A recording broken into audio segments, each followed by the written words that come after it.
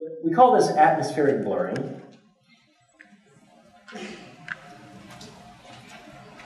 Sometimes it's called atmospheric seeing.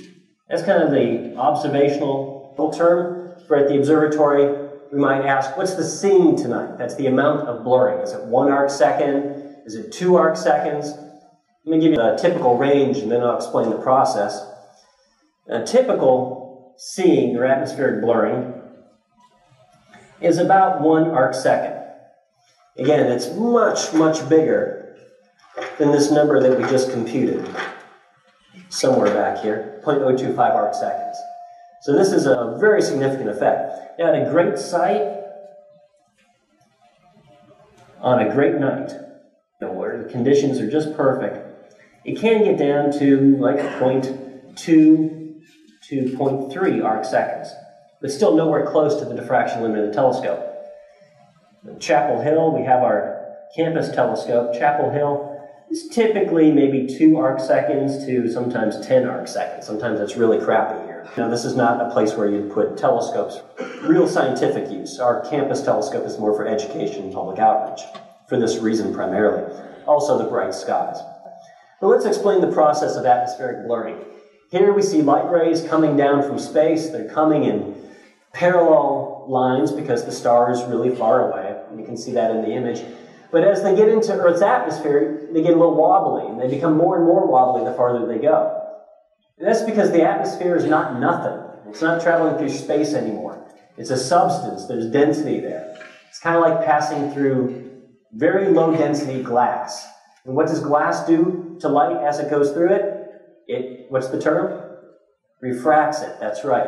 Bends the light, often one direction or another direction. As you go from a medium of one density to a medium of another density, you get a deflection. So the atmosphere, it's not like a well-made prism or a low-density prism. It is a messy thing, and it's always moving around and always changing. It tends to break into what we call cells, atmospheric cells, or atmospheric pockets, where each pocket will be slightly lower density or slightly higher density, all the way down from space, all the way down here to the ground. And you have temperature differences as well. Suppose this one's a little bit hot. Not extremely hot, just maybe a fraction of a degree hotter. Well, hot gas does what? Expand or contract? Expand. So this cell is going to expand a little bit, so its density is going to be lower. This cell might be a little bit colder, so it contracts. So that means its density is going to be a little bit greater. So I change the density of the atmosphere. Even these little amounts, as the light goes down, it's going to refract. You change the density, you change the index of refraction. So it's going to refract one way, and then another way, and then another way. And these deflections are going to build up as you go down. It's coming in straight, but this will bounce it that way, and then this way, and then it can end up going all over the place by the time it eventually gets down to your telescope. Now, if the atmosphere would just stay put, if it was fixed and all these pockets were fixed, light would come down, it would end up in a different place. Just a little bit. This star's supposed to be here, instead it's over there. This star's supposed to be here, instead it's over there. Just small amounts. But it would be fixed. Of course, the atmosphere is not fixed. It's changing. These cells are moving. This might be moving this way. This might be moving up. They might be merging. Their temperatures are changing. They're expanding, contracting. And there's so many of these cells that when you add it all up and add all the changes, it's like we're looking through the atmosphere is like looking through a whole bunch of, sorry, I'm off the edge there, a whole bunch of low-powered lenses. But they're always changing, and all these little changes add up on the timescale of 1/100th of a second. It's like we're looking through a whole bunch of different low-powered lenses. Very rapid timescale. The atmosphere changes, at least the positions and blurrings of stars on the timescale of about 1/100th of a second. In addition to moving the star around, the apparent position of the star around in the sky, lenses can magnify and demagnify. So as the star is coming down through all these different pockets, it gets magnified and unmagnified and magnified and unmagnified. And you've seen this before. You've seen the stars twinkle. That's the atmosphere changing underneath it, magnifying and demagnifying the light over and over and over. Now, here's an interesting aside.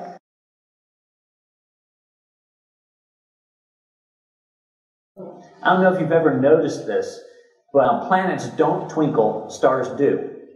And the reason why is planets, although to your eye you can't tell a difference in terms of size, the planets are indeed bigger. If you look through a telescope with planets extended, a star is just a point. The atmospheric cells are maybe this big. So let's draw some atmospheric cells, draw some over this planet as well. There might be a whole bunch of atmospheric cells covering the planet. The star being small, I mean, it's a big object, but so far away, from an angle point of view, it's smaller than the atmospheric cell. So it's at the mercy of this atmospheric cell. It can be magnified, it can be demagnified. As different cells move in, or as the cells change all the way up the atmosphere, it will twinkle. But the planets, maybe this one is magnified, this one's demagnified. It's kind of random from cell to cell. So on the planets, since there's so many cells covering, on average, half of them are magnifications and half of them are demagnifications, so it averages out. You can't see that this is bigger with the human eye because you're using this little telescope, your eye, with poor angular resolution. The stars, the planets seem just as big to the naked eye. But you look up at the stars and you see them all twinkling, but one of them is not. That's actually a planet. That's one way to tell. Okay. Tangent there, but it's kind of a nifty tangent.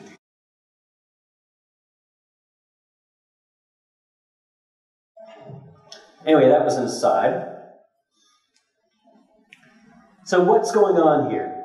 Suppose we're looking at a star. And suppose it's a bright star. Now, if it's a faint star, we have to open the shutter of the camera, sometimes for minutes, sometimes for hours, just to see it. Suppose it's so bright of a star that we can see it in 1/100 of a second, easily. Then what we can do is we can put a video camera on the back of the telescope and watch the star bounce around. So here's the star. And suppose the black circle is the diffraction limit of the telescope, the amount of blurring you would naturally get from the telescope. In 1/100 of a second, it'll be over here, and then over here, and over here. And you get magnifications and demagnifications at each of these points. But it's bouncing all over the place. And you can actually see that in video if it's sufficiently bright that you can detect it in 1/100 of a second. But most things we're interested in, we can't see in 1/100 of a second. So we have to open our shutter for a long period of time, and during that period of time, it bounces around in that blue disk. And again, depending upon atmospheric conditions, that disk is typically 1 arcsecond across. You know, great night at a great site, it can be smaller. Not so great site, it can be bigger. Again, on a not so great night, it can be bigger. But that's the typical size of the atmospheric distortion area. It's the size of the cells. And so it gets blurred out over that scale. So if you're trying to look at something faint like a galaxy, suppose here's the galaxy and there's all sorts of detailed structure. But 1/100th of a second later, it's going to be moved. In 1/100th of a second after that, it's moved again, and then again.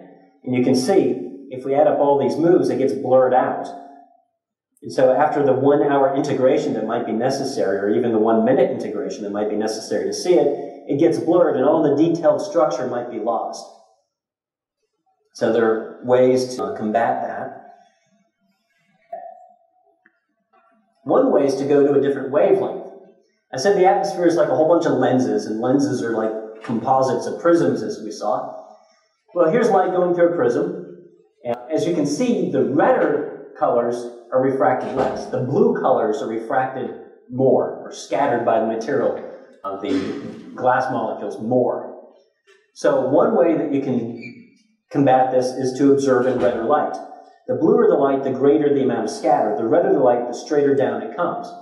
So as we go towards the red and eventually into the infrared, we get less and less atmospheric distortion. If we go to the radio, we don't get any atmospheric distortion. It goes through as if there's no atmosphere at all. So that's one way you can do it, but sometimes the science you're doing requires observing in the blue, or the ultraviolet, where it's even worse. So what can you do? Well, we'll get back to that, but while I'm on this, I want to have a diversion and talk about why the sky is blue. Right? This is that point in your college career where you find out why the sky is blue.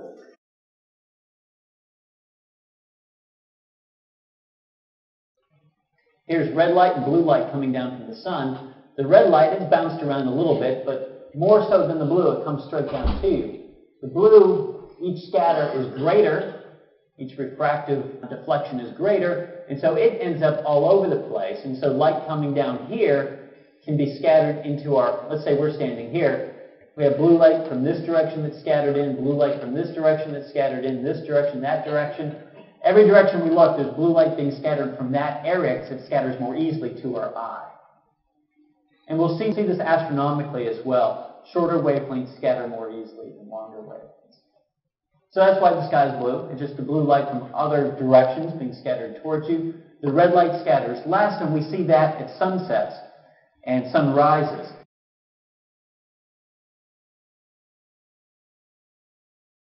Here's the Earth. Here's the atmosphere. It's paper thin. In fact, I'm exaggerating the thickness of the atmosphere here.